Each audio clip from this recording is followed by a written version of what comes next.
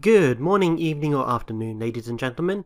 I am Wynn, and we are continuing on in Tibet in Europa Universalis IV.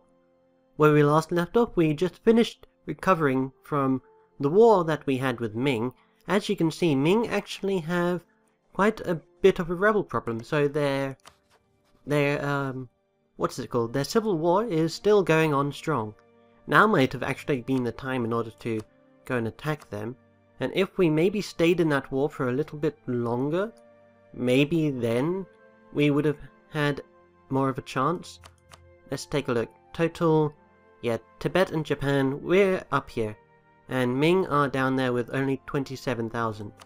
But they are still at Tech 14, while we are still only at Tech 12. So what do we need to do to alleviate that? We need to westernize as soon as possible. And the quickest way for that to happen is maybe going through Marwar. However, going through Marwar is going to be a little bit of a problem in itself. Not only do we have to go to war with them, but we also need to core these provinces. And Spain also needs to have their own core here, which they do. They have Rajkot as one of their cores. But we need to make Marwar here a core. So what we could do alternatively is we could go and declare war on Marwar and vassalize them. Either that, or we can wait for Spain to come to us, which I think is probably the better idea. The final thing we could most likely do is colonize somewhere else. So for instance, we could colonize down here in... I don't even know where this is. Is this still Indonesia? Yes, it is still in Indonesia, the East Asian Trade Port. Why is the East Asian Trade Port so... This apparently is in the East Asian Cot? What the... What? I have no idea what some of these regions are. East Asian Cot? What's that about? Trade Port? This one is in the Trade Port and the Cot, but... And that also in the Cot. What is... Why is this all the way over everywhere, and why is Kyoto part of it as well? This is not really making much sense. At any rate though, let us unpause. And I was taking a look at... Okay, Pegu's left the coalition. Let's turn the speed down to speed 2. This is something I haven't done for pretty much the entirety of the Let's Play. And that's saying something considering we are on episode 26 of the Let's Play already. But yeah, let's take a look at some of our missions. We can either spread our culture, or don't really want to do that. The rival of a threat, now that's a bit interesting. Or protect our brethren in Longzhou. Now that requires us to go to war with Ming again, and I kinda don't want to go to war with Ming again. Let's see, how are they doing with their rebels? They are seriously taking a beating. They're losing sieges left, right and centre. They're losing provinces left, right and centre, should I say. And maybe we could go and attack Utser? No, Utser are actually a protectorate of Spain. They are still currently in the Chinese tech group, but they might be able to westernize. In fact, are you westernizing? No, it doesn't look like you are. I wonder if you can still westernize if you're a protectorate underneath another country. But the fact that Utser themselves are a protectorate and they're in the Chinese tech group, that means Spain can potentially protectorate us, and we don't want that to happen. Why is that? Because I don't like the idea of being a subject underneath somebody else. That's just a no-go for the prouder people of Tibet. Now, I'm not saying that Utser aren't proud people, they just found themselves in an unfortunate situation when it comes to Spain invading them. So what are we going to be doing now? We're just really going to wait. I mean, I really wish I could send my colonist elsewhere. Let's check. Colonial range. Hello, show me my colonial range. Fortification effort. Permanent matter of regal attention, fortifications always received great care. Such capitals, major shipyards, whatever. Okay, let's lose a prestige, we need to gain that back anyway. So, we can't really colonize anywhere. I mean, the next closest place would probably be this island down here, or these islands down here called the Maldives. But they are just barely out of the way. We need to be able to get a guy that increases our our colonial range. And we unfortunately have none. Now, in other terms, what we can do is we could also just wait and save up some money, which might not be a bad idea. But I would like to go and improve relations with Japan. Improve relations, okay. And I'm not sure if I mentioned this, but between episodes I did send a guy over to Sukhothai, I believe, to annex vassal. Yes, he's been doing it for 1700 days. Wow. I wonder who's actually keeping track of that. Wonder if he's just standing there going... Just imagine, like, you know, in the prisons when they use chalk and they draw lines, and then every fifth stroke is like a diagonal line through the previous four. I just imagine he has a giant portable wall or something like that, and he just scribbles one line down every time a day passes. It's got to be a pretty big wall, I'll imagine that. At any rate, lose another piece of prestige, sure, why not? Oh, and did something happen over here? Something flashed up over here. I don't know, I only just saw the light up. Maybe it was just because my allied ship over here was in this province, so we could therefore see what's going on there. And there was nothing of importance going on there, so that doesn't really matter. Now we could also always make core Aowardi, or make Aowardi a core. This will actually decrease our overextension, I believe. Yeah, we're at 12 overextension, and I think this also improves the rate at which we begin... it also improves the rate at which we integrate people. So let's see, Ming have accepted peace with Zhou. Zhou is spawned. Wow, hello Zhou. How are you doing? You're at military 3. Zhou, you are at military tech 3. You are going nowhere. At all. You could have decided to spawn, you know, like...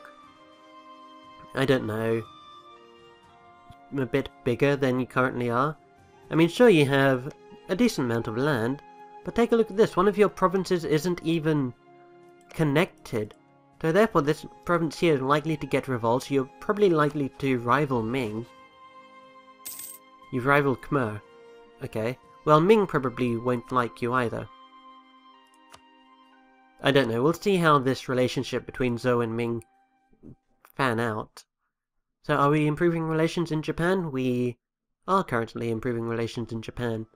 We have a missionary in Lower Dobe who is never going to finish converting Lower Dobe, so let us pull him back. Let's see. Yep, monthly progress of 0.0%, so let's call him back. Okay, and we again can't convert anything, which sucks. I know I am getting a little bit impatient, but I really do want to start westernizing. That way I can show you guys what westernizing is about, and it'll also be beneficial for us as Tibet. Now the other thing that is probably bad about westernization is as soon as we westernize, we could expect to see people like, I don't know, the Oirat Horde start to westernize. Now I would quite like to see a westernized Oirat Horde, mind you.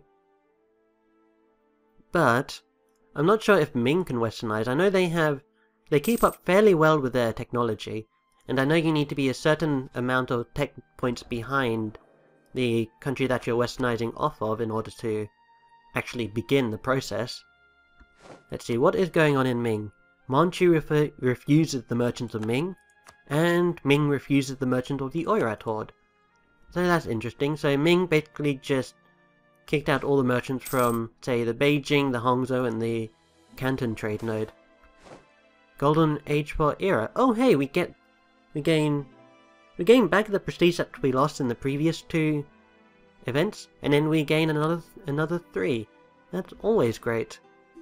Sadly, oh okay, we've lost a royal marriage with one of our dudes, so let's go and get that back. We have got a new advisor. He is a statesman. That is actually quite beneficial for us. Now why do I say that? Because diplomatic reputation will increase the rate at which annexation happens. And let's see what Spain are up to. They are attacking the Ottomans, Tunisia, Yemen, Kilwa and Crimea. So it doesn't look like they're proceeding to Oh, what? Spain is allied with Malwa? That is a bit freaky. Can we get an alliance with Spain? No. Number of great power allies for Spain. That normally only pops up if we're considered a great power. Are we considered a great power? Yep, there we go. Take a look at the bottom modifier. Competing great power. So Tibet finally is a great power. That is amazing. And we can now invest in a new idea. What is this? Global settler increase. You know that... It'd be nice. But what about our diplomatic tech? Ooh, if we save up diplomatic tech we can then gain colonial range. Which would be huge for us. So I think it would be worth it to save the extra... to wait for the extra, like, 300, nearly 400 diplomatic points to come in. I think that would be fine. So let's go and take a look at the rest of Europe. Russia still being Russia, still growing. And pushing Uzbek back. And Nogai probably. They're probably also going to gobble up Kazan eventually. Crimea is a little split between Russia and Lithuania. And Lithuania are still doing really well for themselves. Although they could be doing better without that war with Sweden, Great Britain, Newfoundland and the Palatinate. And I believe the Palatinate is still the Emperor. No, that is... who are you? Brandenburg. Okay, Brandenburg is the Emperor right now. Man, I can't keep up with all of these Emperor changes. I mean, normally it's Austria, and if it's not Austria then it's probably Bavaria. But instead it's Brandenburg, the Palatinate, and I don't know, I wouldn't be surprised to see the Hansa become the Emperor either. In fact, let's see who they're voting for. Brandenburg, Bavaria, Sweden! The Palatinate is voting for Sweden to become the Emperor. That would be a scary, scary day. Okay, we have lost a couple of royal marriages, so let's get those back up. Fortunately, they sent us the messages. Elsewhere in Europe, the Teutonic Order is still doing pretty well for themselves. They're basically destroying the remnants of Poland, and this is probably going to force Poland to become either a vassal of Lithuania, the Teutons, or Hungary eventually. The Ottomans have actually taken over Wallachia, who historically were never actually conquered. It looked like in the Balkans, Venice and Serbia are still the only powers there, but unfortunately they're basically sandwiched between two much bigger powers of Hungary and Ottomans. In fact, let's take a look at Hungary's military strength. We have greater army size than Hungary, but I'm pretty sure Hungary has better tech than we do. Yeah, they have tech 15, we are still only at tech 12. That message just popped up and said that we have lost a claim on somewhere. And take a... ooh! We've successfully integrated Sukhothai. And we've got the Revolutionary War against Ayutthaya. And we've lost the trade dispute against Malwa. Wow, take a look at the size of Malwa. What just happened there? Last time I checked there was a huge... what just happened?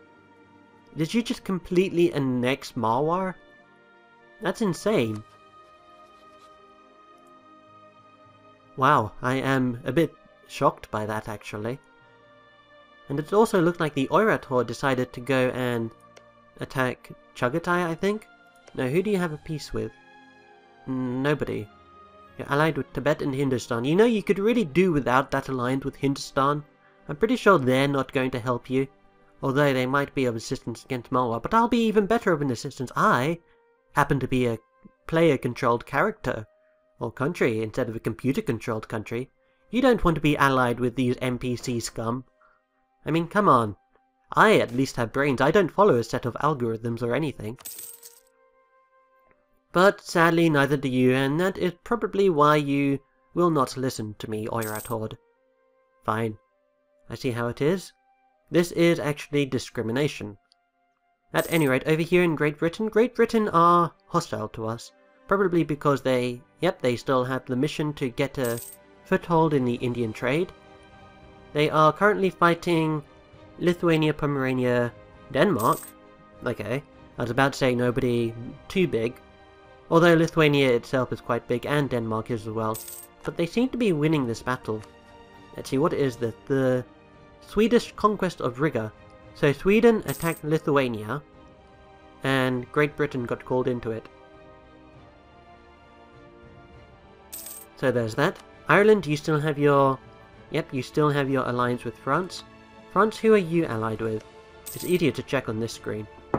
Oops, didn't mean to nearly knock over that cup on my desk. You are allied with Denmark, Hungary, Ireland, and Baden. I don't know where Baden is, or Baden. I don't know how to pronounce some of these countries. In fact, probably like 70 to 100% of the countries I have no idea how to pronounce. Like Persia. I mean, I really can't pronounce Persia right, can I? Is it Persia or Persia? At any rate, I am actually feeling a little bit silly at the moment, so do expect this kind of commentary from me. So Ming gains a claim on calm. Okay. Herald from Japan, we've improved relations. Great. Recall him. So since we have annexed our vassal, we might want to... Oh yeah, we can easily go and annex Ayutthaya again. Not again, otherwise they wouldn't be here already. But let's take a look, see where else we can spread out to. Okay, we have lost our royal marriage with our other vassal. So let's do that. We might as well just go and annex Delhi. I mean, they don't have too many cores nearby anymore. We could go and attack Kangra for a war. And we could also attack Malwa. They are a sultanate, so we do have a CB against them. We can call for a revolutionary war.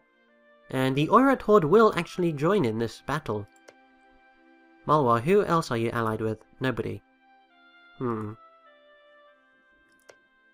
How long is this core in Malwa going to be?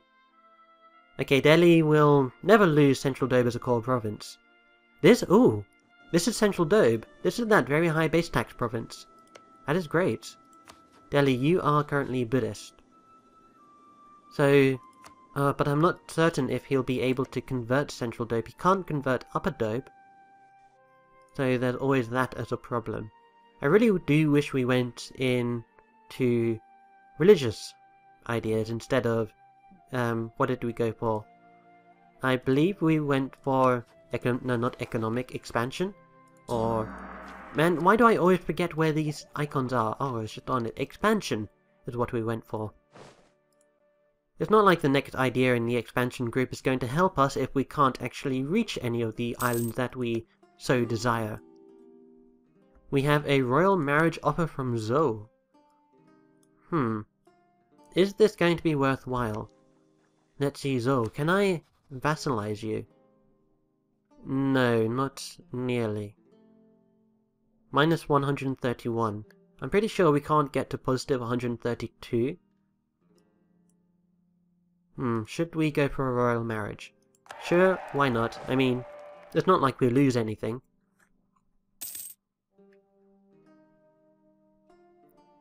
So as for Spain's presence down here in India, I wonder what they're going to do about this. I mean, I'm pretty sure eventually they're going to want to attack Malwa. They haven't even got them as a rival yet. I mean, Hindustan hate them, the Aztec hate them, Austria hates them, and France hates them. Look at that glorious button! Look at it! That is... oh my god! Ussa, have you westernized? No, who have I boarded that has westernized? Malwa. Dang. Dang it. Malwa is now western. That sucks. But we at least can westernize. So, westernization will reduce our stability by 3, and also change our tech group to western. We will then slowly westernize and our progress will depend on our monarch power.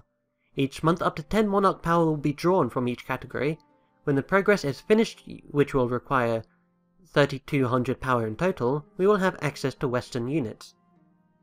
So, each tech group has different units. For instance, you have the Chinese unit tech group, and that gives us these dudes. Now, the best tech group for statistically is the Western tech group, so we are definitely going to want to click this button. Unfortunately, take a look at the effects. advisor cost plus 50, and national revolt risk plus 5. Now in order to avoid the advisor costs, we might want to... although we probably can't. Oh man, there is a colonial range guy right here. We could hire him temporarily in order to get our guy over to the Maldives down here. That could be a good idea. Hold on, what is our colonial range? He increases it by, like, what is that? 20 over 100? That's 2 over 10, that's... He increases it by a fifth. Maldives is 178 distance away. So what is a fifth of 160? In fact, I happen to have a calculator right here next to my desk. 160 multiplied by 1 over 5. 32, so that'll increase it to 190 odd. So yeah, if we get this guy, we could increase our colonial range in order to colonize the Maldives. But why would we do that when we could go and... because we can't. Actually, we could go and colonize Sunda. Could we colonize Banten? No, unfortunately not. So we could either colonize Sunda here, or we could go for the Maldives. Travel time 75 days, settler chance 12%. Travel time 110 days, settler chance 1%. The natives are pretty aggressive there. But they're even more aggressive over here, and they're more ferocious. Okay, so what we're going to do is we are going to detach... no. We're about to westernize, aren't we? I have no idea how we're going to do this. This all originally started because I wanted to try and find somebody who... an advisor who will reduce the revolt risk, but no. Then I saw this colonial range guy, then I went onto a tangent about if we could colonize places. But I do think maybe it's a good idea. No, let's focus on one thing at a time first. But oh man, but if I leave it, we might not be able to colonize. And that'll mean that this whole idea is worthless.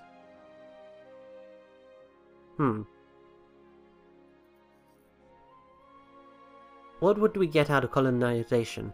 We could go and colonize eventually down here in Madagascar if we could reach it. You know what? I'm just going to go through this. Not thinking about it is making my brain hurt. Let's go for colonial range. Yes. Send a dude over to the Maldives. Okay. Maldives or Sunda. You know what? I know you really shouldn't do this in a grand strategy game, but here I have a coin and you have to trust me on this. Heads, I pick Sunda. Tails, I pick the Maldives. Okay, it came up with Tails, Maldives, so I am picking Sunda. The coin tells me what not to do.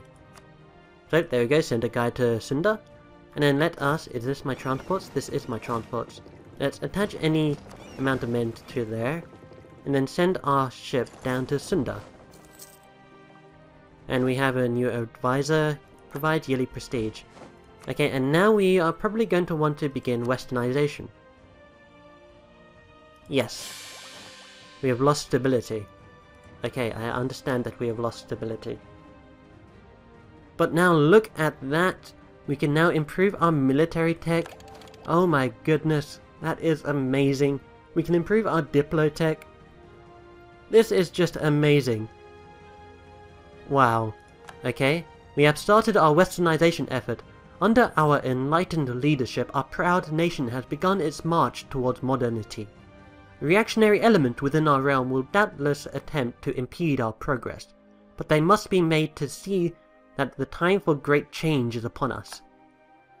We have now gained a whole bunch of new infantrymen, so let us go and get them.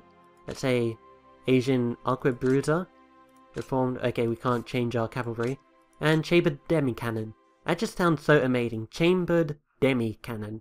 That's like a gravity cannon, right, in Final Fantasy terms. So let me boost the stability up so that we have a positive value. Oh, and in fact we can begin doing this. Now you might be wondering, why did I increase it all the way to 3? Well, it reduces the revolt risk. I mean, look at this. We're westernizing and we only have revolts possible in Ode. In fact, why don't I split these guys and send half of them over to Ode? There we go. We are also losing quite a bit of money. That's probably because we have that stupid advisor who will cost us a whole bunch of money. But as soon as our advisor gets here, I think we might be able to dismiss him. The great man has died, the master of mint. Okay, that's probably going to save us a bit of money. There we go. Okay, how long until you get here? 16 days. Well, we'll wait for this to happen and then we'll send our ships down to Cinder. And the glorious white colour of Tibet spreads even more. Thank you for joining me in this episode. I hope you have enjoyed yourself. I know I have enjoyed it. I will see you next time. Take care.